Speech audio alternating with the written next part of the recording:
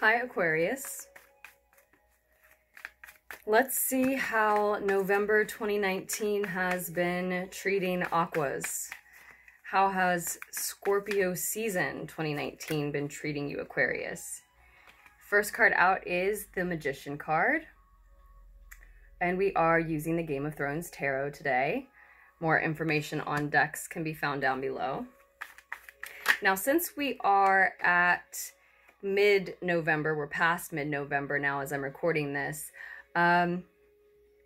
this might just apply to the last couple of weeks of November 2019, but for others of you, it may be applicable to the entire month still. Ace of Water. Ace of Chalices there with the Magician.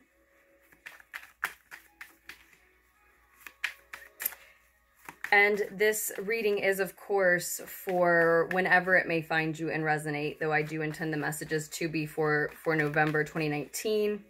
It may move us into December 2019, and it is for Aquarius suns, moons, rising signs, Aquarius Venus, Mars, or Aquarians of any kinds. Maybe it's ruling a particular part of your chart you're very interested in. Maybe you just happened upon the reading. That could still mean that it has messages for you. Or maybe you just identify with Aquarius for any reason, right?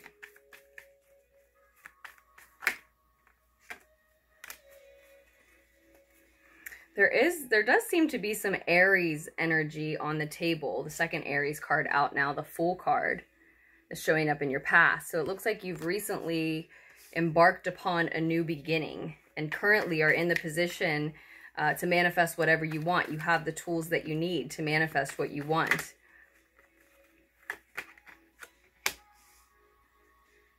It comes hand in hand, it looks like, this brand new beginning you've embarked on with a new emotional beginning. You have a crush on someone, maybe you've fallen in love with someone new, renewed a love with someone. It is Mercury retrograde still, right? I believe I've heard differing reports from different sources, but I believe that it is tomorrow on the 20th that Mercury actually goes direct. However, we know we still have those couple weeks of the post-shadow period of Mercury retrograde, right? Where, as I was just saying in one of my other recent readings, those shadow periods, the pre and post-shadow periods, are actually more intense for me personally, usually when it comes to Mercury retrograde. So maybe it is a renewed love. I also know that right around this time, Aquarians, Mars moved into Scorpio, right? That would have been, I think that's happening today, maybe yesterday. Again, differing reports from different sources. But around this time, that Mars in Scorpio is opposing your ruling planet, Uranus, one of your ruling planets anyway, Uranus, which is still, of course, in Taurus. So it actually is, though this reading is rather late, a very fitting day, in fact, for your November 2019 reading to be posted, to be done and posted, Aquarians. In the near future, you have the Knight of Fire, the Knight of Wands, Rods. He's actually the Knight of Spears in this deck. This is mystic energy speeding toward enlightenment. It is someone who's in a position to magnetize kindred spirits to them, to attract like-minded individuals. Your advice card is the Page of Cups. So if you've got a new love, if you've got a new crush, or you've got a renewed crush or love, right? If that's part of this emotional new beginning, you are advised to make an offer regarding that emotion, that love, that crush, whatever that might be. Maybe it's just an opportunity for you to share openly with a lot of others. And that doesn't necessarily mean that you're going to take the opportunity, right? It's an offer of love, an opportunity for true happiness, and often through sharing openly with someone, or maybe many someones, if there's not someone in particular that you think this is revolving around for you. But let it be more than just an opportunity, right? These aces of cups, they're offerings, they're opportunities, but it's just a seed that has to be watered, as we always say, right? So let it be more than that. This reading, these cards are suggesting that you should, by making an offer back to that person or to those people who you might find happiness in expressing openly to, right? In sharing with.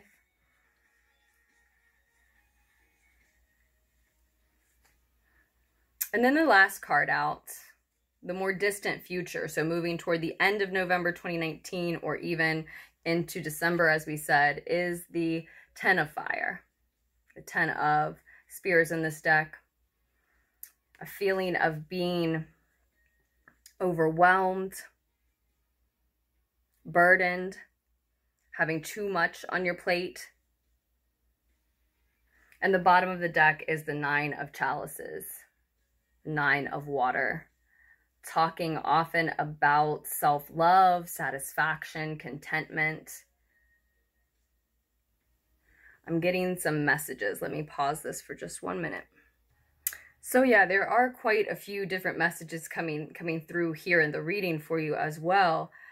I want to draw at least one clarifier here on this Fool card in the recent past. This new adventure, which I think was scary to embark upon, this mysterious unknown path ahead, doing something, going somewhere where you had never been, or doing something that you had never done.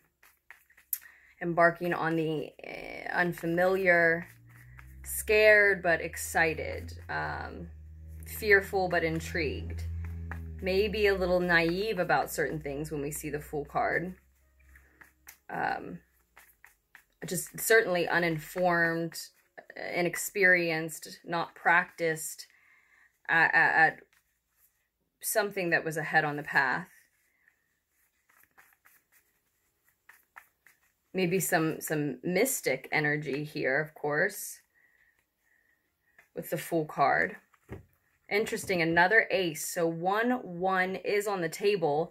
And if you think of the Magician as a 1 as well, 1-1-1 is on the table. Definitely speaking to me of the fact that your thoughts are manifesting pretty quickly, really readily at this time. And that makes absolute sense. I have a lot of physical confirmation about the direction the reading's going, and that absolutely makes sense with the Magician being, again, the master manifester, someone who has all of the tools to manifest what they see fit or what they are working on currently.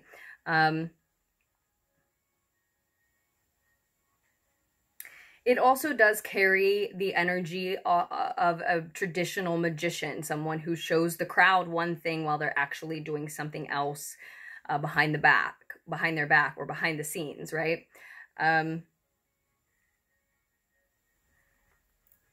The Ace of Pentacles is what has turned up for the clarifier.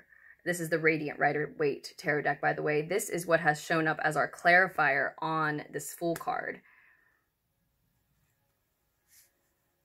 So if, you know, like I said, that's how 1-1-1 jives with me.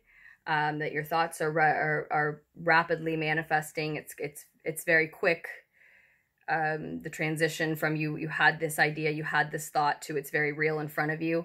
But otherwise, for you, 11 or 1-1-1 just may be particularly significant in some way that's unique to you around this time. Or if you want to look into the meanings of the master number 11 or 1-1-1, they may just hold an additional message to tag on to this reading for you. It's interesting that we got that other ace, though. It makes absolute sense. I mean, we've got a new beginning, and a new beginning on the table, right? And we're using two different decks, and we're using both the major arcana and minor arcana of one of them. So it's piecing together pretty fittingly here. In the recent past, this felt like an earthly opportunity to you. this brand new beginning. It was an adventure you went on not only because it was mysterious and intriguing, but even though you were afraid, it looked like it offered you wealth and subsequently health, right? Your health is your wealth. So it offered you an opportunity to improve your health and or wealth. Something like moving somewhere, getting a new job, getting a raise, etc., etc. We know the basic examples, right? But just something that improved your physical wellness, your physical environment, your physical world, that was really an offer from the divine, and you were viewing it as a physical, monetary, physical resource type of opportunity. You were going on this adventure, I think, because of what it offered you in terms of wealth, in terms of physical well-being again. And I think because it's something, this path, this road, this choice, going down this new fresh beginning, this new on this new adventure, I think because it was brand new to you, because it was totally foreign, and like we said, a little frightening because of that. Foreign and frightening. I think because it was foreign and frightening to you, I think that's why you stepped into this magician's energy. Which, so some of you may not realize that you do have all of the tools to manifest what you want. And Aquarians, obviously what you want more than anything is to live authentically, to walk that path authentically, to express authentically.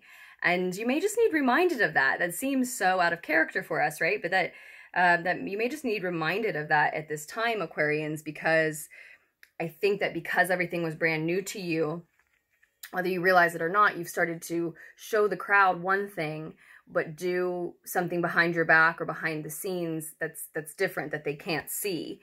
And this is where the message starts breaking off.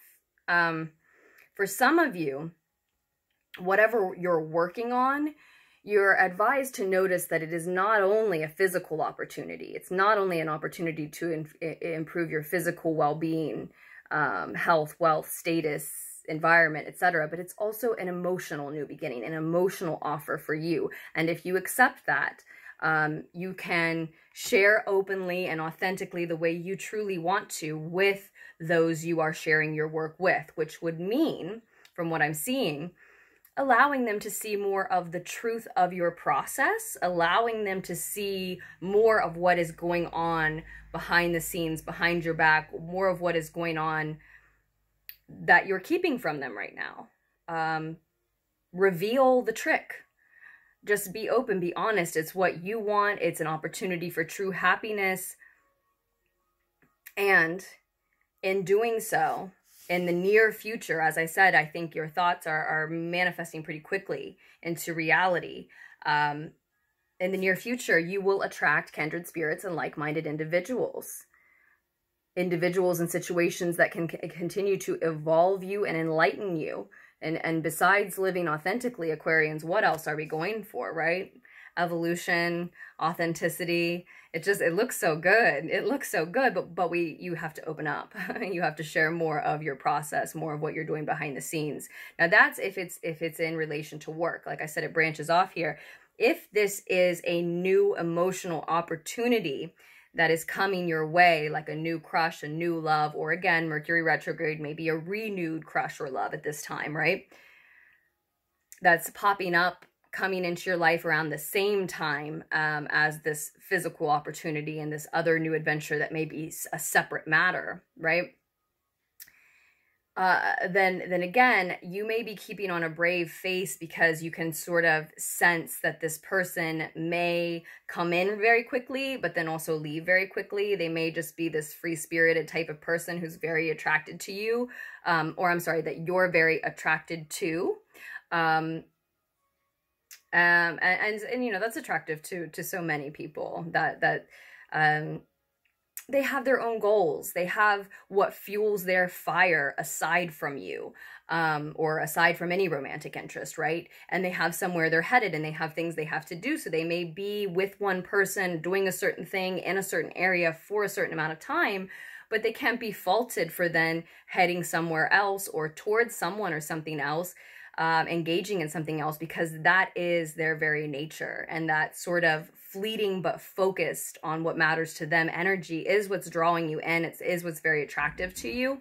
But you may not be wrong about the fact that they would come in very quickly and leave very quickly. And that may be the question that you need to ask yourself. Are you okay with having that type of experience with them? If not, then you really need to listen to your intuition and analyze the subtle and blatant signs coming from this person and their energy, right? In order to determine if they're someone who might stick around or not. If you're not okay with a flash in the pan type of fling or romance or experience with someone. I think it's great if it's someone you're working with, but again, that's your choice. You may be in a situation where, no, you want a partner who's going to invest in your business or your whatever you're working on, your project with you, and is not going to take off. Same scenario. You need to ask then what you're ready for.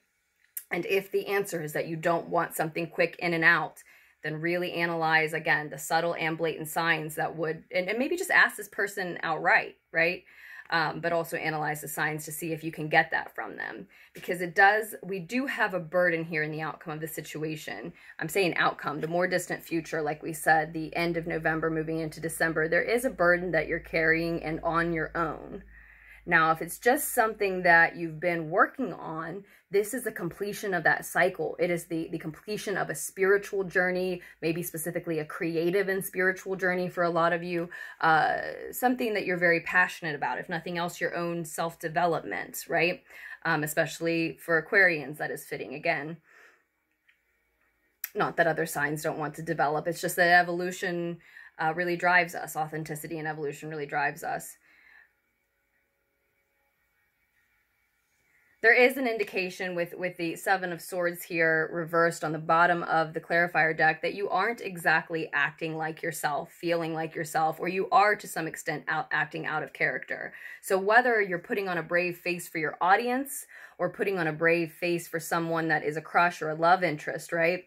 You're not showing them how you really feel. You're not truly opening up. You're not letting all of the behind the scenes show, and that's what you're advised to do. Make an offer, be honest, be open, not necessarily with everyone about everything. You do not owe your whole truth to anyone, but just in a way that makes you feel like you are doing this work or releasing this expression of emotion towards someone authentically, in an authentic way that truly represents who you really are, what you really want. Now, if you're pretending to someone like you don't want something long-term because you don't think that that's what they want, you need to be honest, at least with yourself, about what you want. And I would say from the reading, be honest with them about what you want. And it may not be the news that you want to hear. You may not be able to box them in, to make them change or want you for the same amount of time or in the same way at this time, right? That might be the answer to the question, but you're the one who ends up walking alone, carrying the heavy burden here in a few weeks.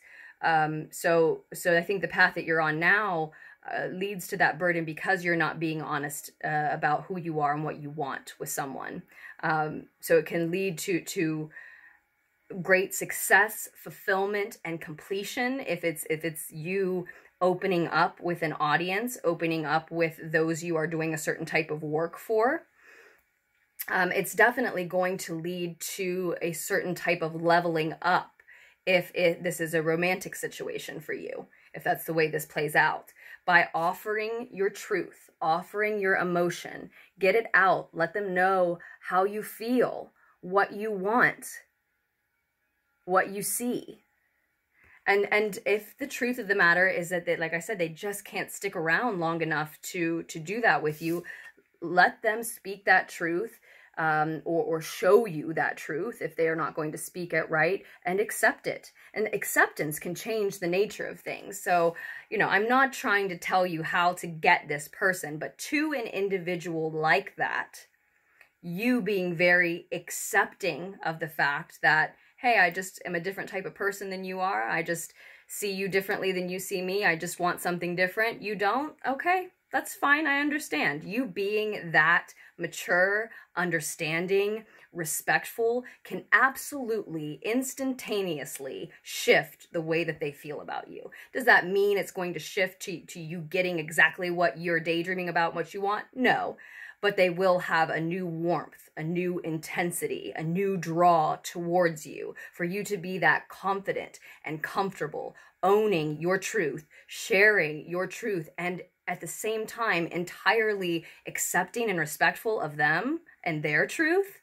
Wow. Of course, that's going to escalate, elevate their admiration toward, at least, respect toward you, at least, if not their affection towards you. When I'm met with that, when I'm met with someone who's and can't you say the same about yourself? When I'm met with someone who is completely unfazed in sharing their deep feelings, but then doesn't feel pushy if I don't return them, it absolutely makes me feel this wave of affection for them. Like, wow, you're very healthy and respectful, and maybe I need to look again, right?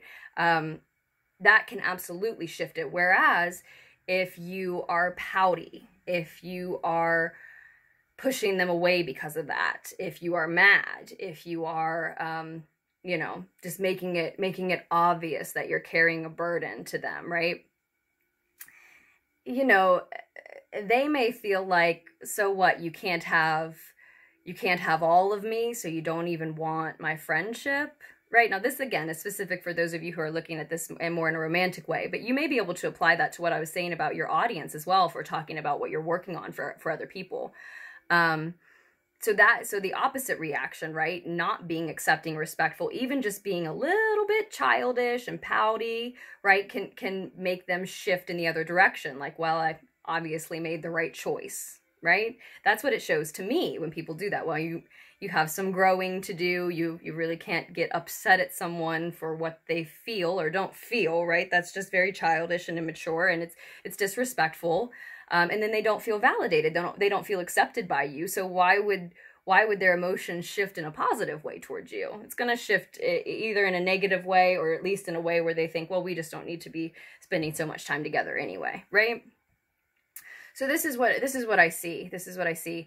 I do see you ultimately walking alone and carrying the burden, because even if you are entirely respectful and accepting of someone not being able to continue to be with you, whether you choose to go ahead with this passionate, quick flash in the pan fling or not, which is entirely a personal choice. You know, are you going to get what you want from them in that? Are you going to, it's completely personal choice. Is that experience worth it to you? Or what do you think? Does your intuition and your thoughts tell you that you think it will be? Because, you know, you could be right or wrong about that as well. I feel like pausing and saying a lot of these questions we can answer in a personal reading, right? It's not that we can't know if they would stick around or not. It's not that we can't know, even if we're talking about romance or your work life here, right? We would just have to get a personal reading. You would have to get a personal reading, or, and I don't know why I keep saying this month. I mean, but it just keeps coming to me. Or, you know, you can ask really quick yes and no questions on your own. If you're into tarot, if you have a deck, I'm sure a lot of you do. But yeah, it's not that we can't get down to the bottom of that, but it looks like ultimately, in general, for this general reading, you do come out walking alone and carrying a burden. So just because you play this right and are very accepting and mature about this situation not going your way, doesn't mean that it's not still going to hurt when they kind of come and go, whether you engage in the fling or not, if that's the specific way that this applies to you. So, you know, in situations like this in my past, when I have had a night of fire that I sensed very much was going to come and go, and this has been years ago, but I engaged. I thought, well, the experience is worth it. I know this probably isn't going where I want it to go, but I'm going to be honest about how I feel, and I'm going to see what happens. It turned out, go figure, not even a year later, I was very happy that didn't work out, right? It's not that I hated the person or anything, but in getting to know them better, I realized that we weren't really a fit, and that certainly wasn't what I wanted anyway. In other instances like that, it may turn out that you're respectful and mature about not getting what you want here, and this ends up being a good friend who you know, you can return to because you had that mutual respect for one another. I still think you're advised to get this out. Get it off your chest. What it looks like here, in this instance, what is going to eat you up in the long run is not them saying, hey, you're great too, but I just am not going to stay here for very long. Or you're great too, but I'm just not that type of person. I just don't engage in serious long-term relationships that are monogamous, or whatever the case is, right? Those are examples. But it looks like what's going to eat you up is not that they don't want the same thing you do, because ultimately that's just what people on this earth are. It takes all kinds, and we'd be screwed if we didn't have all kinds. We have to keep that in mind all the time, right? As irritating as all kinds can be sometimes. It takes all kinds. So that's just a fact of life. That's just a fact of this earth peopling, right? There's going to be different kinds. So ultimately, that's not what eats you up. Ultimately, what might eat you up is failing to even share the emotion, share the love, share the truth, right? Express that. So I think you're really advised to get it out, get it off your chest. And if it really seems ridiculous to share it with this particular person, if you're like, I already know that they're not going to feel the same way, there's no way that I'm going to make things weird just by making this weird offer to them. That might be some of you. Okay, then get it out to someone. It looks like that's what's going to eat you up, is never getting it out, never getting it off your chest. And for most of you, though, I do think it's not taking your chance. Take your stab at it. Take your chance at it. Put it out there on the table. And then maybe in months or years to come, they come back around. You never know.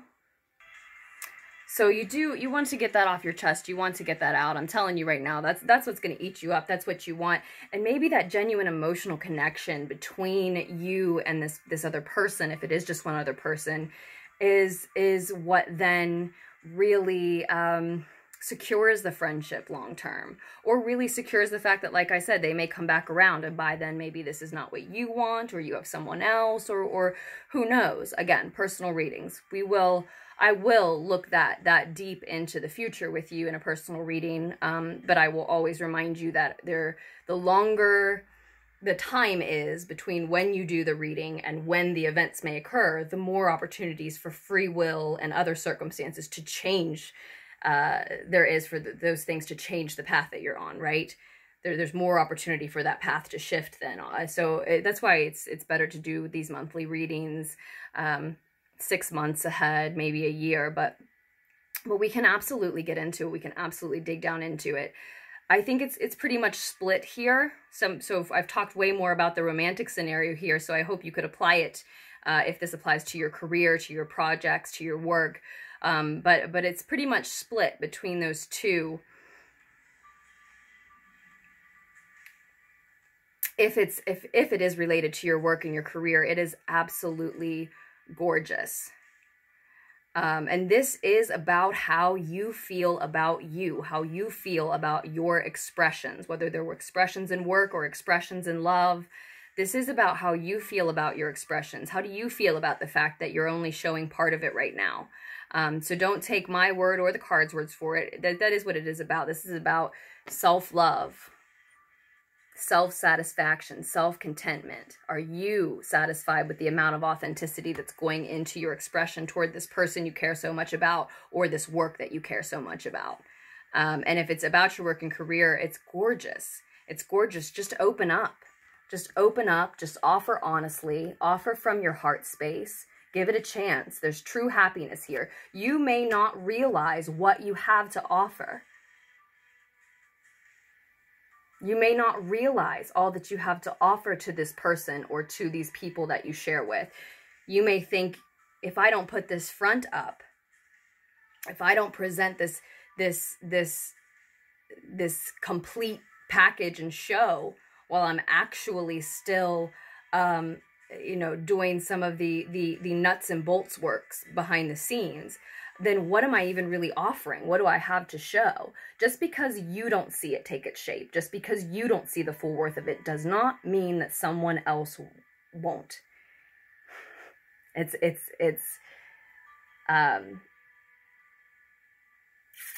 dreamlike. The offer to you is dreamlike. It's not taking shape. You can't exactly see what the point of that type of offer would be. And maybe you will see the point thereafter. Like those who are receiving it will see the point when they receive it. I have to go back to the love portion of the reading specifically. Again, this Knight of Fire here, though they are someone who moves very quickly, who may not want to settle down just now or ever, who may be in and out of romantic situations, it doesn't mean that, like all people, they don't need to hear how they are loved, how they are appreciated, what they are worth to you. It doesn't mean that it won't mean as much to them. And I'm not asking you to sacrifice and lay down for someone who you feel would use or abuse you. That's not what we're saying. If that's something that they do in a shitty manner, then no, you don't need to be used. No. But if you truly care about this individual, and the truth is that you're just in different places in your life, or you're just different type of people, why not let them know what they mean to someone anyway? Why not let them know how they've influenced you, how they've inspired you, how you admire them, what they stir in you? That still could be vital to their vibration to hear, to receive from someone, just because they're a different type of person, or just because right now isn't your all's time, right? I know if you are interested in someone, that's not what you want to hear. But you also may really enjoy that quick experience with them. It could enlighten you both. It could secure you to, like I said, continuing to know each other for a time. Again, but everybody's different. You know, you all are different than me. Everybody's different. So it depends on what your limitations are, what you like your friendships to look like, if that's what it's ultimately going to be, right? And again, the main question is, are you happy and content and satisfied and proud of the amount of authenticity that you are able to put into your expressions of love, your expressions in work? Because this cycle is coming to a close. Whatever you decide here, this cycle is closing. It's the end of a spiritual journey. How will you finish it out? How will you finish it out? Are you happy with the amount of authenticity that is there, with how much of you is in this expression from you? So again, check out 11, check out 111 if you need additional messages here. If you're interested in ordering a personal reading from me, all that information is down below as well. There's links there, an email address, etc., etc. I love you, Aquas, and I hope that you make the most of the remainder of November 2019. And I truly look forward to doing another reading for us just as soon as I can.